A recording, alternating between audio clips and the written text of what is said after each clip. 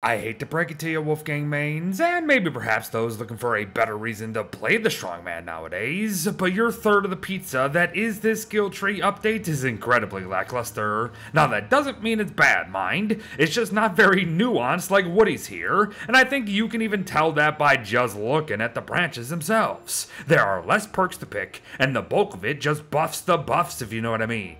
I will give him this, however, there is no need to unlock previous skills to spec into the affinity trees there, and that is very unique compared to the others and can make for a very strong man. So let's discuss. After we get to talking about the more interesting bits, like Wolfgang's coaching whistle here, made on the very cheap with flint and rope, this infinite use item does two things for us. Raise the damages of all followers nearby, while also raising the sanities of players close to Wolfgang as well. The thing is though, both of these things are not immediate and or over time, as they maybe should be, and they can only occur when Wolfgang is in his quote-unquote normal state here.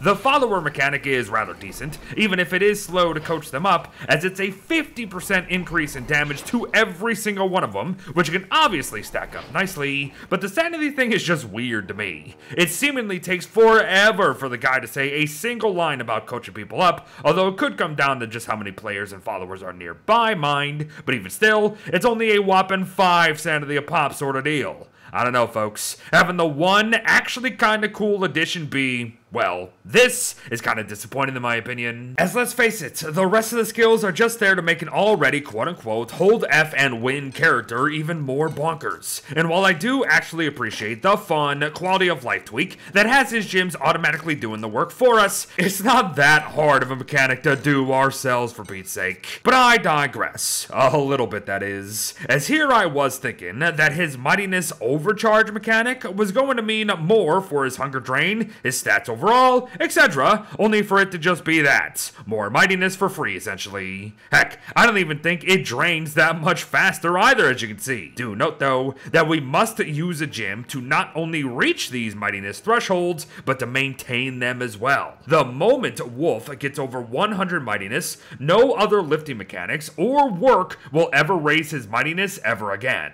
Now that is actually something I do enjoy the idea of. To continue, though, that hidden crit chance that Wolf has when he's working sees him offering us a whopping 1% chance to instantly fell trees, mine boulders, and hammer stuff, but it can now be raised up to 5, 10, and even 15%, and you know, that's actually kind of a big deal, honestly. But moving on to what could have been a bigger deal, but really hasn't turned out to mean much of anything right now, Wolfgang's new dumbbells. Therm bells will cost a ton of rocks, some flint, and an entire pickaxe for an item that is actually more efficient at lifting over the initial dumbbell. However, it's still only going to provide the same mightiness per lifts overall. And yes, while it isn't working at the moment, the thing is going to be a literal thermal stone, so do with that as you please. The fire and ice bells will cost their respective gems, some thulsite even, and twigs, all the while giving us similar lifts to that of the OG gem bell itself, but at far less uses, as you can see, which is kind of surprising. All that said though, while they don't use their abilities when used as a weapon for some reason, they do actually have abilities and explode into their respective elements when thrown, but all I can ask with this is what in God's name were you thinking, Klei?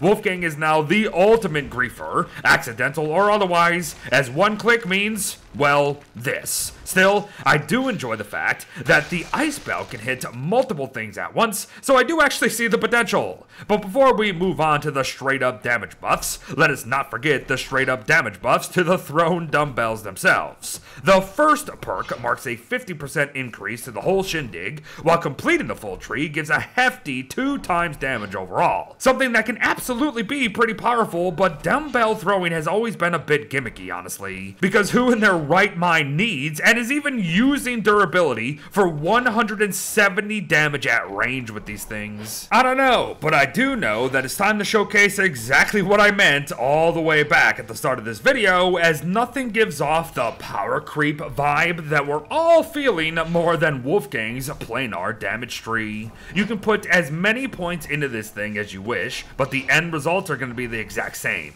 A flat damage increase to all planar weapons no matter what, just as long as Wolfgang is mighty, of course. Take the Bright Shade Sword, for example, and its built-in 30 planar damage. With Wolfgang's full perk tree unlocked, that jumps to 55 damage a hit, on top of the thing's base 38 damage, which gets increased to 76 because the guy is mighty. Now couple that with the helmet for an additional 10%, as you saw, and then put it all together against the Shadow Aligned thing for yet another 10% increase, and then things get crazy. But watch this, his affinities can give him up to 30% more damage to either Shadow or Lunar based mobs, regardless of planar, meaning that if we do put all of this together now, one way or another, Wolfgang is going to be able to reach upwards of 201 damage per hit with just 2 pieces of kit and none of Wily Spices and or electrical damage modifiers in play. Oh yes, folks, broken. Like, beyond broken. And essentially free mind, as remember how at the start I said that Wolfgang's affinities are available immediately, unlike the others? Oh yes, have fun. But you know the funny thing about this video? We're still not done yet. While also broken perhaps, Wolfgang has a skill that gives him a 10% speed boost when he's normal, so that's nice I guess. But wow, nothing like ending with a bang, am I right? But there you have it everyone, a full breakdown of Wolfgang's newest skill tree and all the power it brings to the table and the constant in Don't Starve Together's newest beta updates. And while my tone throughout this likely gave off a somewhat demeaning nature, I am honestly just only sad that they went full power on him instead of throwing in a few fun things. That's all. Where is the downside to overcharging mightiness? What about touching on his actual work efficiencies instead of that crit chat nonsense that only deals with mightiness? Why are we only having perks that only happen if he's mighty? Could we have just made him less of a scaredy cat at the end of the day? I don't know, but here we are, folks. Thanks for watching. Well wishes to all. 2 down and 1 to go, and I'll see you in the next one. Bye-bye.